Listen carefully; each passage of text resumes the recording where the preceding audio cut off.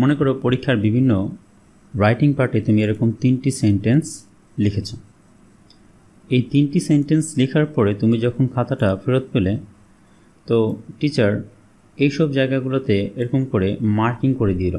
তো তুমি বুঝতে পারতেছো না কেন এই জায়গাগুলোতে মার্কিং করা হলো।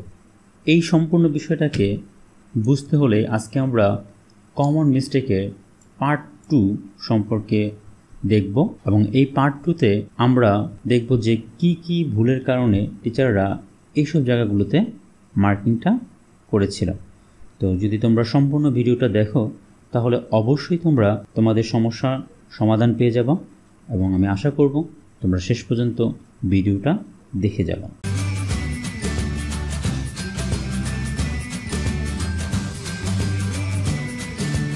এই কমন মিস্টেক 2 যে বিষয়টা নিয়ে আমরা আজকে আলোচনা করতে যাচ্ছি সেটা হলো দেখো ডিটারমিনার প্লাস নাউন, মানে ডিটারমিনারের সাথে নাউনের যে একটা সম্পর্ক, এই সম্পর্কটা নিয়ে আমরা কমন মিস্টেক 2তে আলোচনা করব।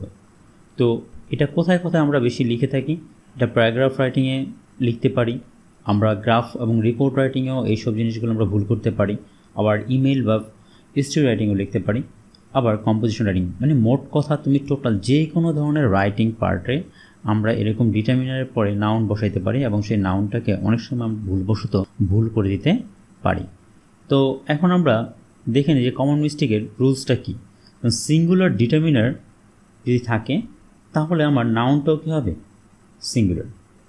আবার যদি প্লুরাল ডিটারমিনার হয় তাহলে আমার নাউনটাও কী হবে, প্লুরাল।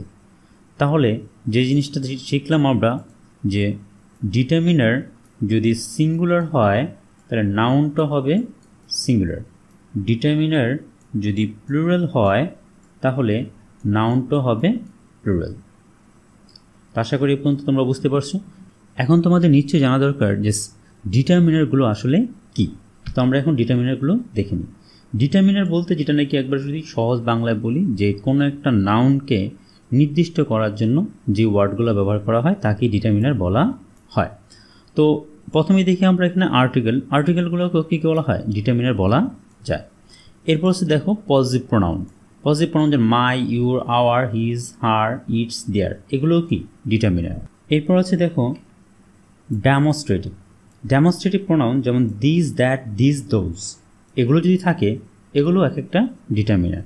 এরপর আছে দেখো quantifier, each, every, some, any, all, both, other, another, either, neither, a few, a little, much, many, A lot of, most, enough এবং কি হাফ, এই সবগুলোই কি কোয়ান্টিফায়ার। এই জিনিসগুলো তোমাদের আসলে মুখস্থ করে ফেলতে হবে।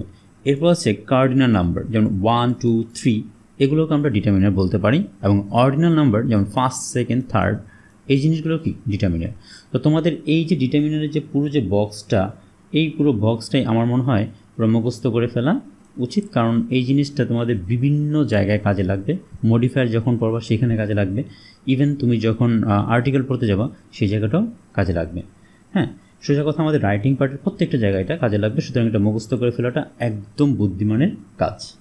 তো কমন মিস্টেক 2-এ আমরা জানি যে সিঙ্গুলার ডিটারমিনার যদি হয় তাহলে আমরা কি বসাবো, সিঙ্গুলার নাউন, নাউনটা কী হবে সিঙ্গুলার। তাহলে সিঙ্গুলার ডিটারমিনারগুলো দেখতে কীরকম, যেমন এরকম দেখো এ, অ্যান, এভরি, ইচ, অ্যানি, তারপর কি আছে দেখো this, that, one, either, neither, another, other, little, much, এই সবগুলোকে কী বলা হয়, সিঙ্গুলার ডিটারমিনার।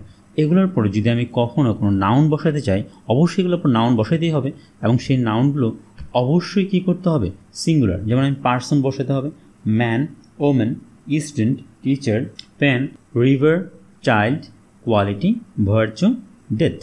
তো এই ধরনের নাউনগুলো আমরা এখানে বসাতে পারি। ওকে, তাহলে দেখা গেল যে সিঙ্গুলার ডিটারমিনারের সাথে আমরা কী বসালাম, সিঙ্গুলার নাউন। যেমন আমি একটা ওয়ার্ড এখান থেকে ডিটারমিনার এভরি, তাহলে আমি এখান থেকে কী ব্যবহার করি, every person, every man, every women. মনে করো আমি নিলাম এখানে ইদার বা আইদার স্টুডেন্ট, আইদার টিচার, এরকম।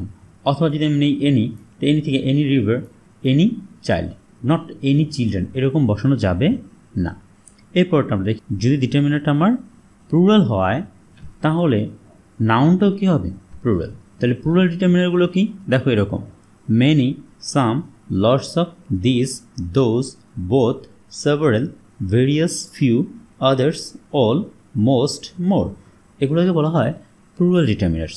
এবং এই ডিটারমিনারগুলোর পরে তুমি যে নাউনগুলো এবার বসাচ্ছ, এবার দেখো তুমি কিন্তু পার্সন লিখতে পারছো, তুমি লিখতেছো কি পার্সনস, অথবা কি লিখতে হবে এখানে পিপল, যেমন মেনি পার্সনস অথবা many people, not many person.